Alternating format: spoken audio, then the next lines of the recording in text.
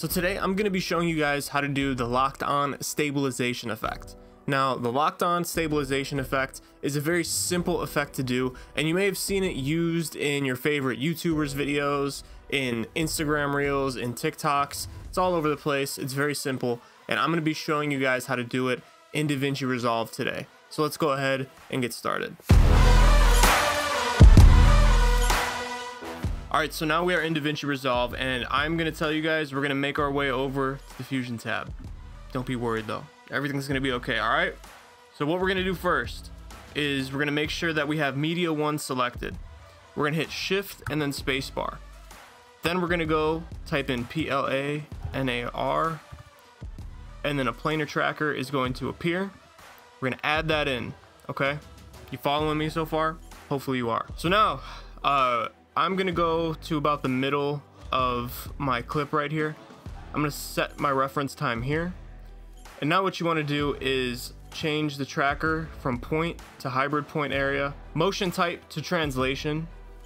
And now what we're going to do is we're going to select the subject that we want to track. So in this case, I want to track this lady's face. So I'm just going to make a little box around it. Doesn't have to be perfect. DaVinci Resolve's pretty smart. Okay, so now what we want to do, now that we have our subject selected, is we want to go over here and we want to track to the end. And you can see DaVinci Resolve is working its magic and tracking the subject for us.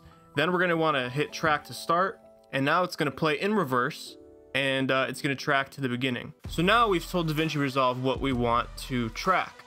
Now what we want to do is change this operation mode up here from track to stabilize. And now you're going to see we are going to get a result that looks really goofy, okay? Because obviously you see there's a bunch of blanking here. So what we're going to need to do is we're going to have to go down here, make sure our planar tracker is selected, hit Shift and Spacebar again, and now this time we're going to type in XF, and we're going to add a transform node, okay? You following me? Hopefully you are. Alright, so now what you want to do is I typically like to go to the place where it's blanking the most in my clip, where you can see the most dead space. So right about here, we'll say. Doesn't have to be perfect. And what we're going to do is we're going to adjust the size here. We're going to zoom in. Okay. So now we just want to go through and run through our clip real quick and make sure that we don't see any blanking. And you can see at the very end there's a little bit, so I'm actually going to zoom in just a little bit more. Actually, what I'm going to do is I'm going to change the pivot. So I'm going to change this so that it's moved over just a little bit. I kind of want her to be in the center of the frame anyways, so I'm going to try and achieve that here. Yeah, that's good enough. Okay, so then we go to the beginning, and now we can see where all our hard work pays off. So you can see that's pretty cool, right?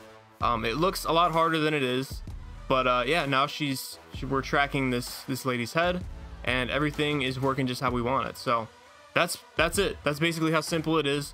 Hopefully you guys found this helpful, and I hope to see you back here again for another video. If you like this type of content, go ahead and subscribe, leave a like, comment, all that good stuff, and I'll see you guys in the next tutorial. Peace out.